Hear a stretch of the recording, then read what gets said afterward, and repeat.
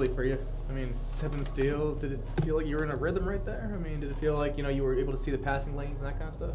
Yeah, I felt good. I'm starting to get really comfortable within our zone and reading it and being able to jump the passes. So I got into a rhythm and I just stuck with it. How is it different for you as a guard to play in more of a zone instead of man? Because it seems like when you're a man, especially last year, you were really good. But now, how's the zone kind of changed what you need to do? At the top of there. Well, growing up, I've always been a defensive player, so zone, man, it really doesn't matter for me. I'm pretty. I do pretty well in either one, so it doesn't really affect me. Kaylan, as well as you guys played the first half defensively, second half not so great defensively. What went wrong? I'm glad you feel we played well defensively in the first half. Kind of better than you did. Correct. Mr. Positivity. I think they just did a good job being patient and finding the open person. Was it kind of disappointing going into the locker room only up top 5, considering they pretty much had one girl that was scoring? Was that, did that play a little bit into how you guys came out the second half? I don't think so. I think it made us realize that we need to focus on stopping her. That's for sure, because I think we did a pretty good job outside of guarding her. So we just knew that we had to shut all of them down. We couldn't just let one person go off. What adjustments did you guys make in the second half? She got 1 bucket the second half, but then 24 ended up with 26 points, and that's usually their primary score. So what adjustments did you make for 21, and then what adjustments should you have made for 24? Well, we made sure that we kept an eye on 21 and made sure somebody always was there to contest her shots. Probably focusing on her majority of the time probably made us not focus on 24 as much as we should have. I think to answer that question, help the athlete out is this. I think what happened in the second half is they were keyed in because the kid was 5 out of 9, and she didn't score very well. Correct, but they also knew that number 2, Hannah, could score as well. Right. I think Brian did a good job of stretching us out. And in that mix, since 24, who in the athlete's mind is an athlete when you're playing, just out there playing, that kid's a player. She didn't do much in the first half, so your focal point are on the kids who've been blitzing you, right? Mm-hmm. And so they started focusing on those kids that they know that are shifty, that can score. Number 2 got, not only could she shoot, she got us a little bit at the free throw line. And so their focus started to be on those kids who really then stretched out our zone. That opened it up, I think, for 24, and that's part of her game. There's a reason why the kid is, the player she is, and her numbers are incredible. So to answer that question, help Kaylan, and I think that's a lot of what happened, is as the focus shifted, the kids that need to step up and score for them did. As we shifted, I feel like we're always a step behind, and it's really important for me that as I go back and I evaluate it, that I clearly understand how we got to that point. We're always a step behind them. It's like they were always ready to counter us before we got into a defensive flow and got the looks that we wanted. Obviously, it's a bit of an outlier in terms of shooting 58% for the entire game, getting to the free throw line 22 times, knocking down 12 threes, and shooting 57% there. Is there still a little bit of notion that this is just a hot team that you really couldn't have stopped, even though they were getting some good looks? No, I went into this game knowing that this is a team that we could beat if we played smart. I do believe this, though. They're playing the best right now. From film I've watched in conference, they're probably playing the best of all the teams that are out there. They truly are. You got to understand, this team played at Texas A&M just, 8 days ago. With 5 minutes left, they were only down by 4. They were able to put up buckets quickly. Now, a couple turnovers later, A&M was able to close out the game, but you're talking 5 minutes at A&M. Then the turnaround, closely contested game where they had to play against quite a bit of zone at Arlington, but won that game. This team, their whole mission, I think, is no different than any one of us, is to win the conference, but they're just playing well, and they've always kind of been that team just lurking on the cusp of being one of the top teams in the conference. And I told the team this, and Kaylan can tell you, they're fed up with it. I think they're fed up with that. They came in with a clear vision and thought process. But even knowing that, I still think there's some areas, I still believe there's some areas right now where they're deficient, where we can exploit them. And I'm excited to have another opportunity with them at their place. Offensively, you guys scored, I think it was your highest scoring first half all season with 44 points, I think it was at halftime. And you had 17 assists on 25 shots made. Do you feel like this is one of your better offensive games this year? I feel like the first half was better. I struggled with the second half only because we lost our aggressiveness offensively. did a great job of getting to the free throw line. You know, they would hedge out hard, and we run a lot of high screen. They'd hedge out hard. We just weren't as aggressive turning the corners. I think there's some miscues offensively as to who we were supposed to hit. Things that we did well in the first half. Okay, in the second half, it wasn't necessarily the defense they were running. They didn't really make any adjustments. It's just that we stopped going to what was working for us.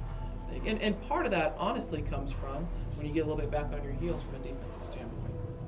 That's kind of what shifted for us. Did they switch a little bit to a zone though to kind of? They did. They mixed it up. Ashley's work a little bit More harder so in the second half than the first half. I think we only saw a few looks in the first half, but in the second half they did. They did a good job, and that stifled us there for a minute. It really did. I think with that particular lineup that was in, wasn't a good zone lineup, but for sure they did. And one of the things I noticed that you guys did so well last game, that this game you guys kind of backed off, was being aggressive. You guys really didn't take it and get those free throws. I mean, you attempted 24, but last game you guys were aggressive. You guys were taking it. Do you want to see more out of your team to be? I think most definitely. I think that's where we're going to get we need to get a lot of points off the free throw line, just because of who we are. We have some guards that are really good at coming off the high screen and forcing, people to hedge or to switch, especially with the new rules. It gets you the free throw line, as well as we have kids that can score back to the basket. It's not just Ashley Eze. Jacqueline Jeffcoat and Kalia Mays can score back to the basket. They need to get to the free throw line and be able to finish there for us. So that definitely needs to be a pretty substantial equation in our overall offense. Being aggressive with our size. Ariel Anderson, she had nine assists to 1 turnover, which is great, but she only had 6 points with 1 for 9 shooting. What do you need to get her to start scoring more? What do you think? I think for Ariel, she feels a lot of pressure right now as a young point guard, as a sophomore, trying to figure out where does my team need me. She knows she needs to always push tempo. She knows that she needs to find the open players. But this is a kid who's a scoring point guard. So I think like most kids that are scoring point guards, they get hungry and they want to have the opportunity to be able to score their points. I think the biggest thing for Ariel is going to be able to watch film. Film for her is what seems to work for her. Because there are a lot of different areas that Ariel does great things for us, as far as pushing tempo, as far as her ability to be aggressive and get to the free throw line. I think it's a very good free throw shooter. We need her to continue to make good decisions regarding her shot selection, which comes, honestly, that's maturity in film for Ariel. And Zenarae, as a former forward yourself, how can you draw from your experience to get more out of Jacqueline and Kalia? Because it seems like right now they aren't giving you much. I mean, they're giving you the box outs like you said last game, but outside of that, I mean, there's not much that in terms of scoring, I guess. Can you work with them a little bit more? Do you think is there something you can draw from your experience you can draw more out of them? I think one of the things I actually bring out some old film. I'm just joking. I think one of the things I think they're having a difficult time understanding is how to stay in sync as a group. Coach Sue works with them quite a bit, but I think one of the things I probably do need to do is get back down there to help them understand what looks are there. There's some miscues, I think, offensively right now regarding their ability to be able to reverse seal, really understand when the ball moves from one side to another how to seal somebody off to get that quick look. We're working on that. This is the first time now that Coach Sue has 6 post players down there. Before it was just, honestly, Ashley Eze. And so I think that's part of them understanding, getting in sync together. But you're for sure right as far as we look, which group works well with the high-low look. I still do believe that Jacqueline Jeffcoat is our best low block feeder as far as a high-low look. She can stretch people out. Unfortunately, we don't have Koi Moore. She was getting that point because she can stretch people out with being able to hit the 3. She's a very good high-low as well. I need Jasmine Boggs to continue to come along. The tough part for Jasmine is people don't respect her shot, so they sink back in and they're able to double, and I think that makes it a little bit tougher. But their ability to be able to work with each other is going to be really important. But anytime right now we have Kalia Mays and Ashley Eze in, and we have Eze feeding Kalia, it's not a good look for us yet. We're not mature enough right now with their game to be able to get there. I do think that we're going to be able to help them in that area. I mean, you guys had them all last year in practice. Is it different to try to show them tape in games what they're doing? Because you guys had, a whole season. It's not this. When student athletes transfer, first Kalia Mays and Jacqueline Jeffcoat, to be honest with you, didn't play a ton at their respective schools. That's part of the reason why they came to Texas State. But the other piece is that Kalia Mays was only a freshman. Jacqueline Jeffcoat didn't practice quite a bit because she had an injury as well there towards the end of her career at Oklahoma before she transferred here. So although they were able to practice, it's different when you actually get in the game. And they both said the first couple of games are like, this is so strange. That's what they kept saying. This is weird. I don't know. I said, what do you mean it's weird? Because I don't understand that experience. They're like it's just different. It's like we're playing now, and they're playing for something. I think Kaylan can tell you their effort level is so much better in practice than it was last year because there wasn't that carrot dangling. There wasn't. You felt like you were in, but at times athletes may not feel like they fully are in helping towards a common goal. So I think that's probably made the biggest difference for them, and they got to be game ready though.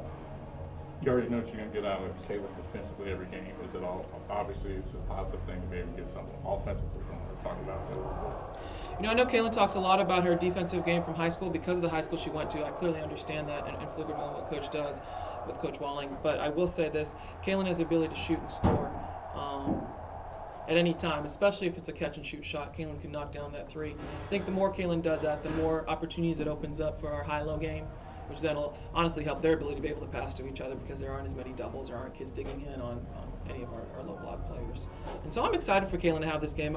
I know as a senior, I know Kaylan, she could probably care less right now that she had 7 steals, 15 points. Should take the win and some bad stats over some great stats in a loss like this. But the best thing is, you know what, 16 more games. I think that group that we put in at the end still hustled. They still gave it all they got. They still tried. They understood we needed to get better because every single moment you have out there is really precious time. Thank you so much.